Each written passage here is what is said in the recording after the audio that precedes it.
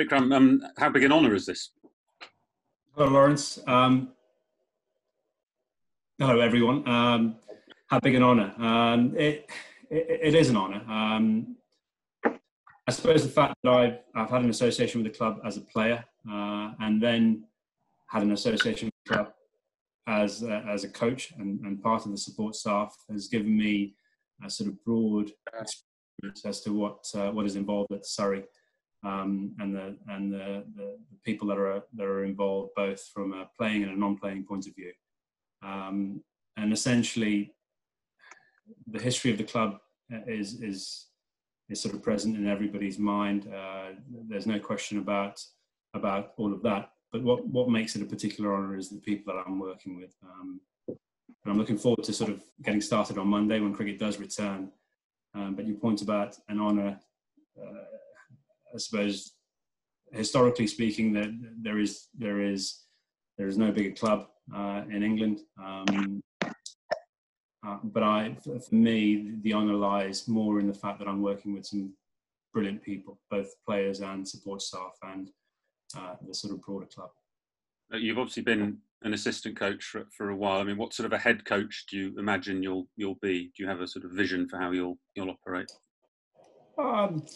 In terms of visions, I think I'll pretty much be who I am. Those that have sort of come across me, I try and be as supportive as I can be of players. I see players at the centre of pretty much everything that I do in my coaching. I was very grateful to have worked with some brilliant coaches throughout my playing career, and I suppose I take a great deal from the example that I saw in them. And essentially, having spoken to a few since I stopped playing and sought some advice as to how to go about my coaching, I think I'll sort of rely on those coaches and their example. But in terms of vision, it's clearly important for us to be a successful team. That's first and foremost. But equally important, I see my role as developing players and developing some young cricketers at Surrey. We've been very, very lucky. We've been, or rather, there's been a lot of work gone towards producing some England cricketers. I think that should be a remit of all clubs to produce England cricketers. We've had a good crop come through just recently who've experienced some success, and long may they fly. Hopefully that sets a good example for the others as well. There's some good youngsters who are sort of on the periphery, just starting to make their move towards higher honours, but lads going into these training camps. So I'm hugely excited for them, but I'm hugely excited for the group as well. The balance is a good one, where you have experience, which is necessary to show some sort of guidance towards young lads. But there's also the enthusiasm of some very special and talented young lads as well. So very much front and centre of my mind is sort of developing Surrey cricketers to sort of represent England and offers the best opportunity for us to be successful as a team. Thank you. Iggy, do you want to go next? I think you offered to start at exactly the same time as Lauren. Yeah, sure. Vic, hi. You mentioned about producing England players. I think 5 of the 30 going down to Southampton next week, and 4 of those homegrown. I suppose you might partially claim also Dom Sibley as well as somebody who's emerged through the Surrey system. What are Surrey doing right in terms of producing England players?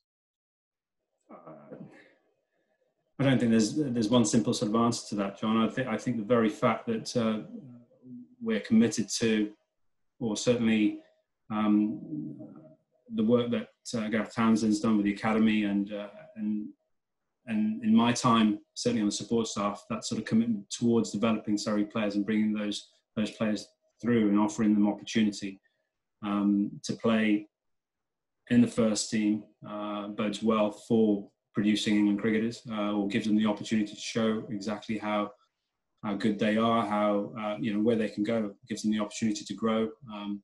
But I think a lot of that must come from even prior to perhaps the work GT does, the age group sort of coaches, all of the sort of commitment towards good programs that are developed and sort of maintained throughout the age groups. Then there's obviously a transition to the academy, And that's a fairly challenging environment. I know Gareth Townsend pushes those guys hard. And then I firmly have the belief that if you see example of your peers going through, or somebody like an Ollie Pope who's obviously gone through the whole system, then it's very likely that if you are presented with a similar opportunity, you sort of see the path ahead. And it's often been the case, isn't it? I'm sure you know numerous sort of scenarios where a crop of youngsters have come through together because one of their mates has gone through and been able to achieve something fairly special, and the others think, well, if he can, then I've got every chance. And I think there's something in that. I don't think it's just one particular thing. I think it's a number of things all sort of thrown into the pot that have given us the sort of reasonably successful period we've had of guys going through and playing. That said, it's you need to be minded that that's not just an automatic conveyor belt where you just anticipate that will forever be the case. You happen to go through sort of periods where you have a group of guys go through, and there might be a period where actually only one or two go through, or none perhaps on years. But I think in terms of planning, you've just got to try and see that pipeline's maintained. Could you tell us a little bit about Amar Verdi, who's not been seen in an international squad before? Is he a guy who impresses you? Yeah, he's an exciting prospect. Amar, he's a very talented off spinner, and yeah, talent is a word sort of thrown around a little bit loosely at times. Potential, all of those things. He has all of those. He's got some real skill that could set him apart. Real skill. He has an ability to spin the ball. He's a very attacking-minded type of bowler. Sometimes can be hard on himself, but I suppose that's just the sort of enthusiasm of youth. He's had an interesting sort of journey up until now. He's had to work hard on all aspects of his game. And with skilled and talented people, they aspect of being important as far as their performance is concerned, but with the right people around him, and by that I mean the right sort of strength and conditioning coaches, the right type of support staff, both from an England point of view and a Surrey point of view. I think he's getting to the point where he understands that in order to be a professional cricketer, he needs to be an athlete now. He needs to sort of be minded of his nutrition, his fitness, and he's responded extremely well to that. He's really challenged himself, and he's probably one of the fitter lads in our Surrey squad now, which is sort of giving him an understanding of how that will transfer and enhance his skill as well.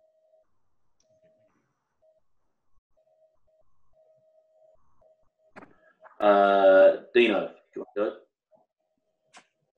go? Yeah, morning, Vic. Congratulations on the appointment. Hello, Dean. Obviously with your career as a player and then in the coaching sphere, off to IPL as well as at Surrey, clearly you're the leading candidate for the job, and I'm sure that was the case.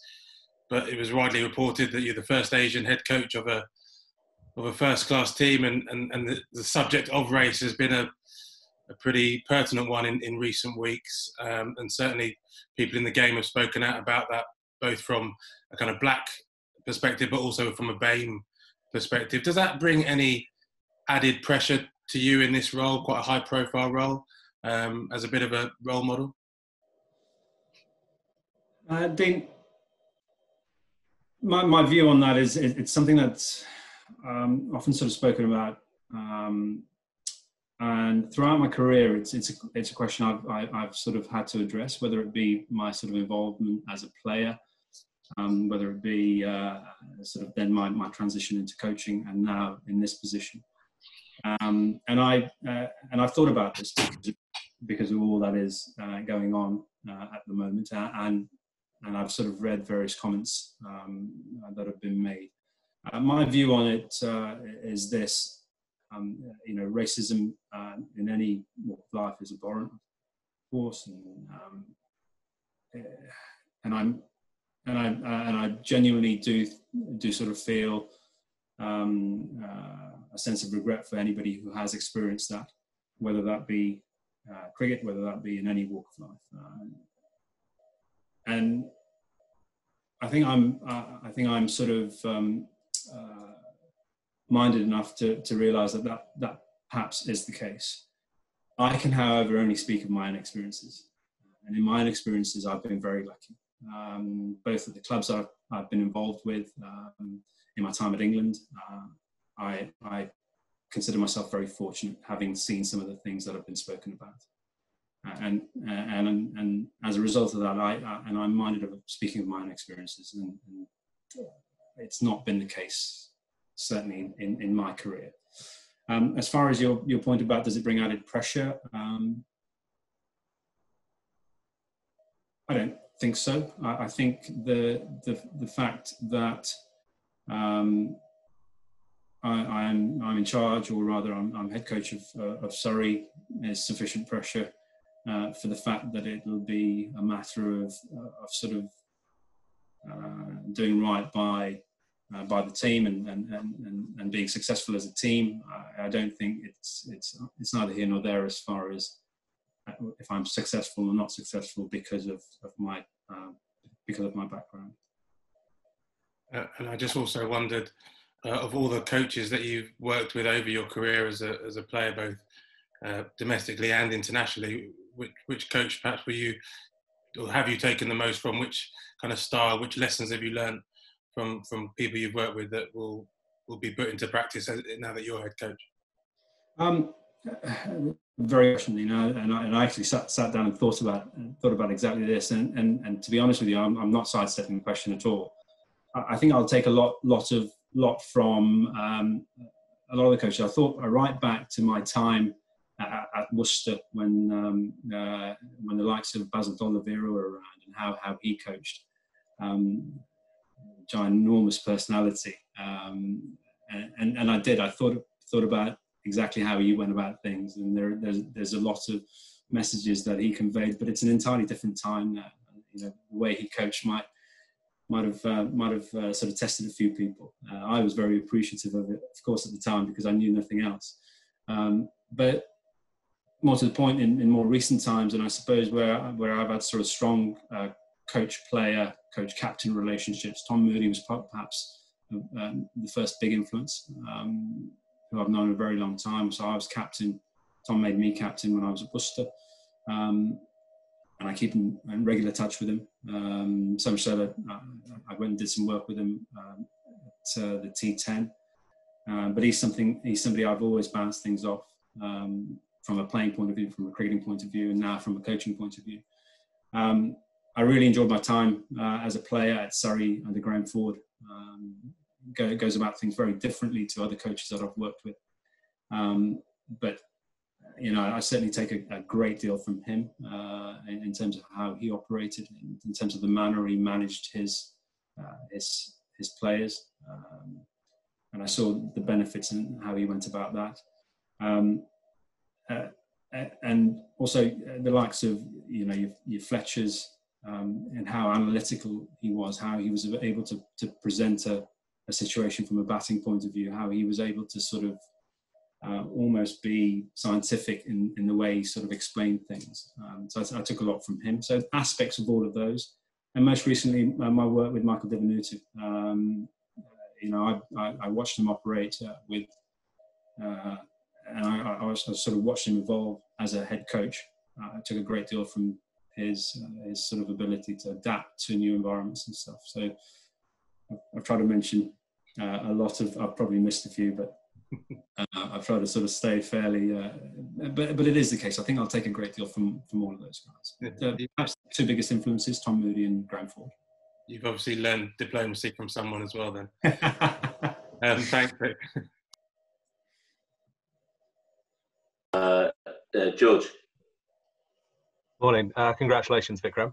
A couple of questions, if that's all right. Firstly, a real practical one.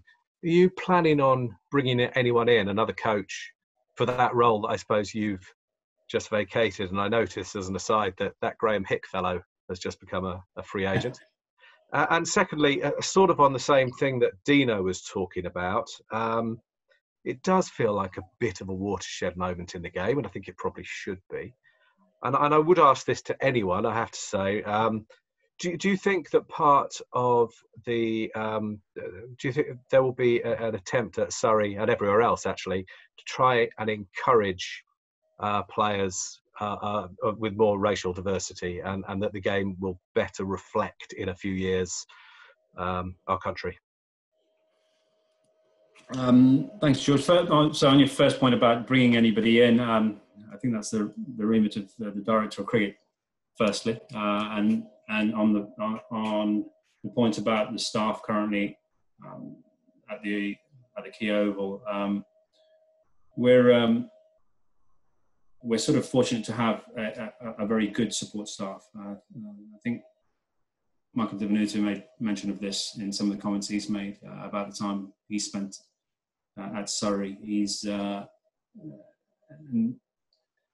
He viewed it as a very effective support staff, which I agree with. Got a good working relationship. So at the moment, I think we've got bases covered. But that's perhaps a question to Alex Stewart. On your point, as this a watershed moment? There certainly is a great degree of movement throughout the world, not just in our sport, but I suppose in society in general, where there might be a shift, where people's opinions are beginning to be heard, and if that is the case, then great. Your point about coming back to cricket specifically, I think we have, in my experience, and again, I reiterate, I can only speak of my experience. I think we have encouraged sort of involvement of people from different backgrounds. I've played with sort of players from all backgrounds. I've coached players from all backgrounds. Now, I suppose I should temper that from the fact that I entirely appreciate that might not be the experience for everybody else.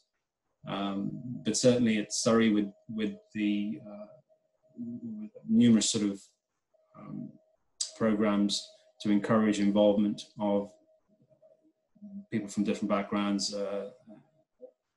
I view it as something that is ongoing.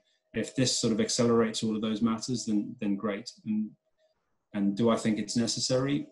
Well, I think society and all walks of life should reflect the sort of demographic and the type of society that is present in England. If that can be the case in cricket, then that's great. Thank you. Lewis, BBC South. Hi Vikram, congratulations on your appointment. Just to pick up on that point, given the diversity of the players that you've played with through your time as a player and as a coach, why has it taken this long to reach this moment where you are the first British agent to hold a position of head coach in county cricket? I couldn't possibly answer that. I've not been party to any of the decisions that appoints coaches. So I couldn't tell you. The evidence would suggest, though, that the pool of people to pick from, that there has been a blocking of some across the board. If we've managed to get to this point, and you're the first. If you were to look at statistical evidence, I suppose that might be the case. But I can't offer you an opinion strictly on the fact that my position is the first British Asian as a head coach. There are some brilliant coaches. I do know that. I speak to some coaches from I suppose BME backgrounds, like Simon Patel, is a brilliant coach. I often seek his advice. There was an incident where we were talking about spin bowling, and he had some great advice for one of our youngest spinners. There's some great coaches around the world that are from different backgrounds, but I couldn't tell you why it's the case that I'm the first person to be in position. I mean, there's Ajmal Shahzad as well, who's involved at MCC. He's a head coach. But as far as the county is concerned, I couldn't tell you why it's taken so long.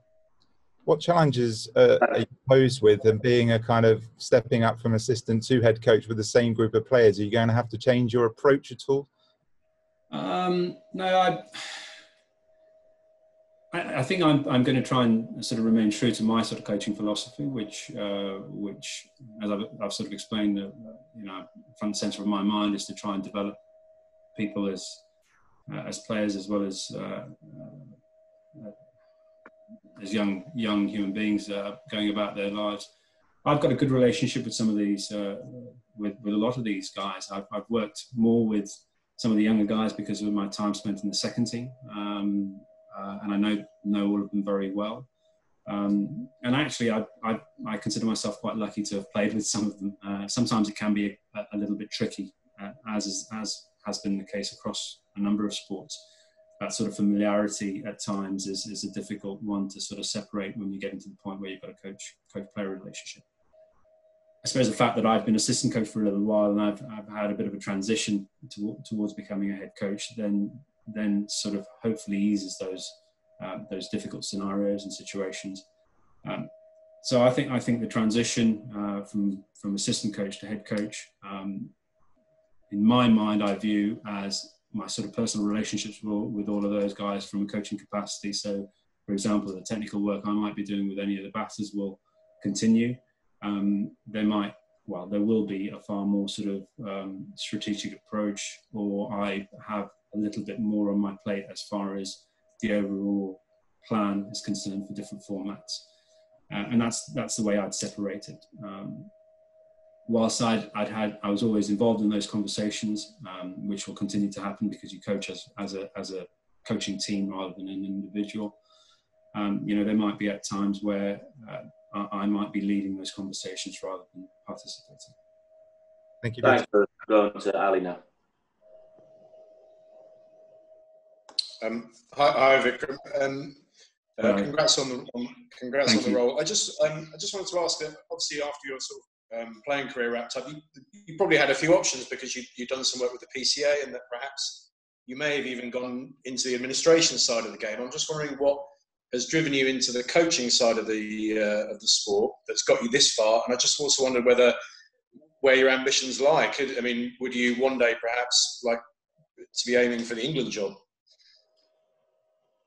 We might be jumping the gun a little, Ali, with that, but let's. Yes, I am. But my ambition, first and foremost, at the moment, is for the team I'm involved with. So let's go back to the point about my sort of my decision as far as coaching was concerned as a second career. During my playing career, I was minded that I was going to have to, as most players, have to have some sort of a second career. And I tried to best prepare myself for that. I tried to try and sort of get myself qualified, try and study, try and get myself qualified for what might lie ahead. Now, initially, my involvement with the PCA sort of might have taken me down that route of administration, which I really enjoyed my time at the PCA, and I took a great deal from that, from a personal point of view as well. Professional Cricketers Association is a brilliant organisation. It sort of, it actually highlighted the point that you do need to take steps towards preparing for life after cricket, certainly after playing, which is what I did, and then that led to sort of time spent with them in a sort of chairman role for a while, and then as things turned out, in a brief role as a sort of acting chief exec. Brilliant experiences, and I might well have thought at the time actually that's where I might end up in administration of some sort. The move towards coaching really came about because of Alex Stewart. He kindly spoke to me about sort of remaining involved at the club, and initially sort of spending some time in the second team. Now, I made mention right at the start that I sort of benefited working with a lot of exceptional coaches. I certainly also had good opportunity to work with some very generous players. By that I mean generous with their time and attention. So I fully understood actually the impact a sort of a relatively senior figure and a more experienced figure has on younger lads. So I saw value in what Alex Stewart was sort of suggesting I do for a little while and spend some time in the second team and work with some of those youngsters to just pass on a little bit of experience and see how I felt about being involved in that capacity. And I suppose I'm grateful for that opportunity, because that actually opened my eyes to my sort of desire to want to stay involved in a hands-on capacity with the game. Playing is wonderful. Playing is perhaps the best part of any players or anybody that's involved in coaching, but coaching comes very close indeed. And that opportunity and that experience for the sort of 6 months that I did that made me understand that, and that was what's actually sort of opened my eyes to, well, perhaps this is an avenue I'd like to pursue. But I suppose I've got a lot to be grateful for as far as Surrey is concerned, but certainly from a personal point of view, to Alex Stewart for the opportunity. Thanks. Thanks, Ali. Jules. Hello, Vikram. Congratulations on the job. I just wondered what you learned from your time in the IPL. What I learned from my time in the IPL, it's a fast-paced game. There's a lot of crowd noise. No, my time at the IPL, again, a brilliant experience. A really good franchise, RCB, a very good franchise, some good people. Gary Kirsten, again, a very successful coach. And just to see sort of how people react in sort of pressure situations, and the likes of Virat, who when you talk of pressure, not just the pressure of the game, not just the sort of format and the crowd and all of that goes with it, and the media attention that goes with it, but just the weight of expectation on players and how best they deal with that was a real insight into the superstars of the game, if you like. Strategically, I suppose I got a great deal from it in sort of being planned.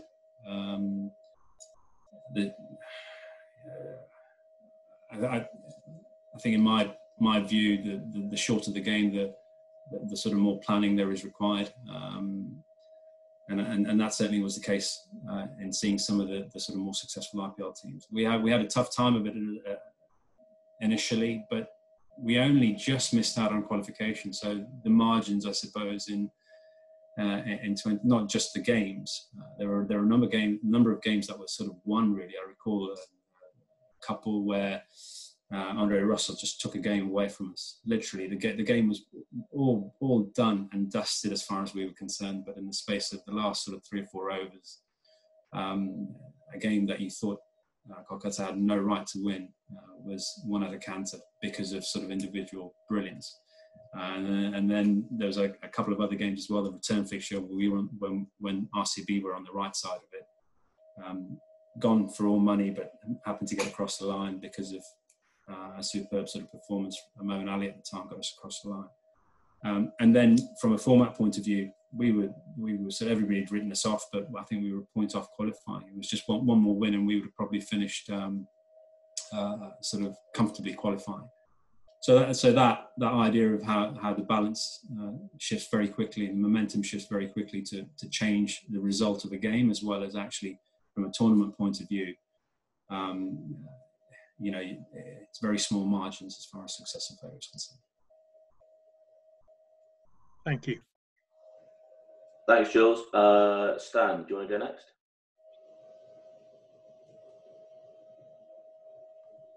Sure. Hi, Vikram. Congratulations, mate. I just wanted to look to hopefully having some cricket in August and September. I know it's an ongoing situation, but what would you hope?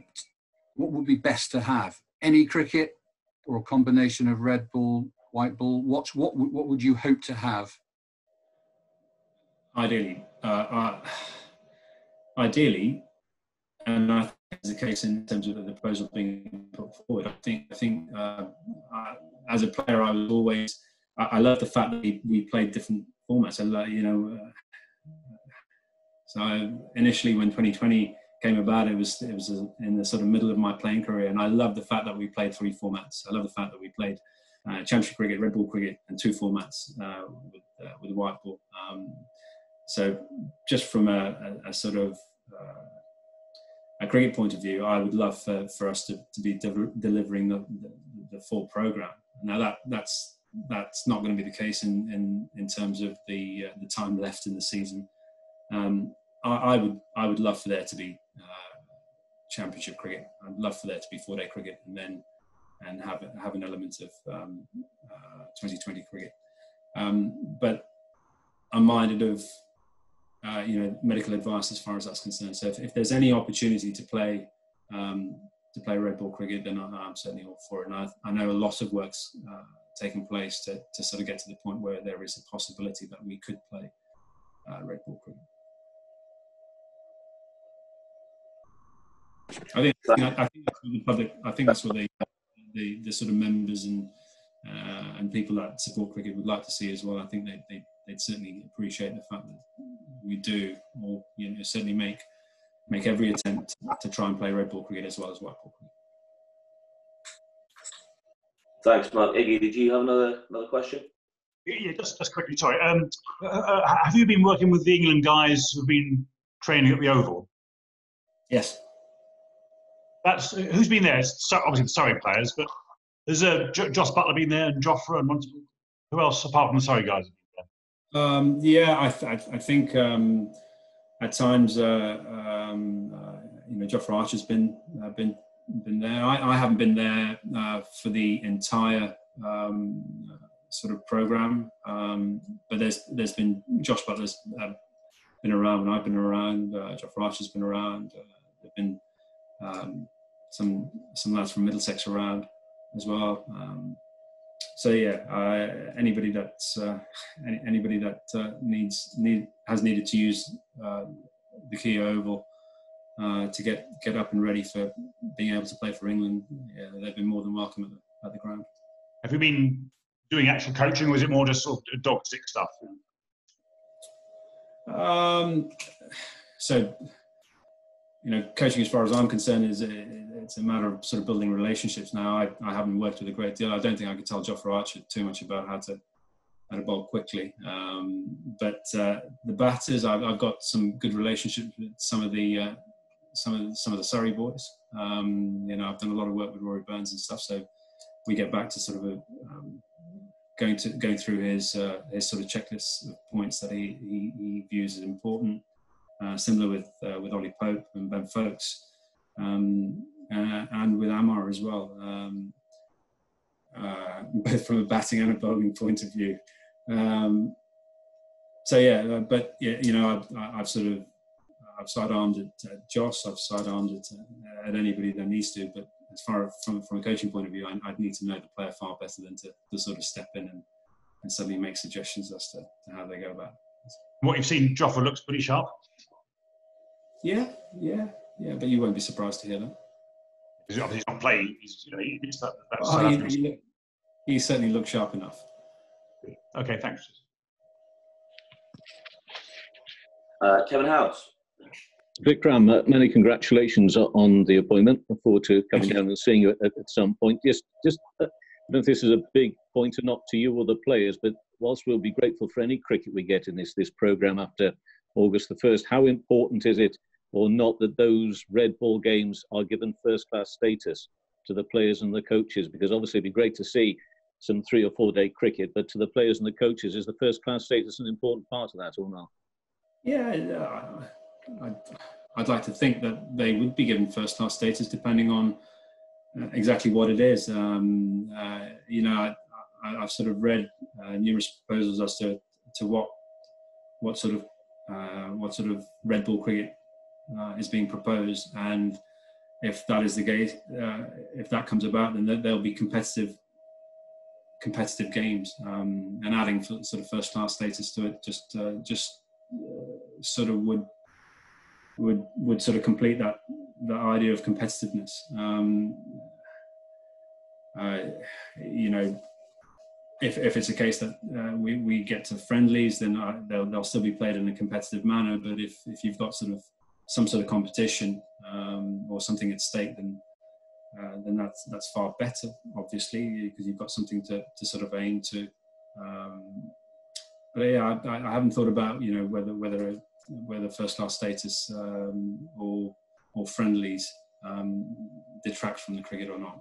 Ideally, first class status, yes. Ideally, some sort of competition where it can't obviously be the county championship.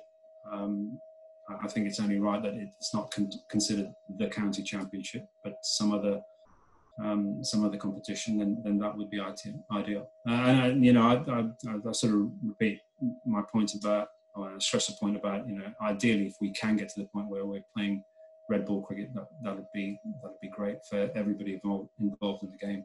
Players, coaches, I'm sure members, clubs. I think to some extent we are, and I know there's a sort of number of difficulties in and around that, and a number of considerations. But if we can get to the point where we're playing red ball cricket, that would be ideal. Thank you very much.